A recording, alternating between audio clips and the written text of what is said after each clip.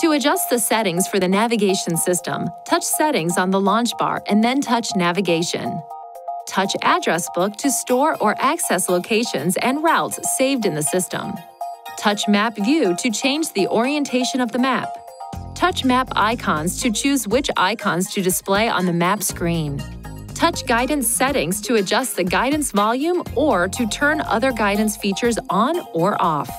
Touch Route Settings to choose basic route types or to minimize the use of toll roads or ferries in calculating a route. Touch Traffic Info setting to change the settings for the traffic system.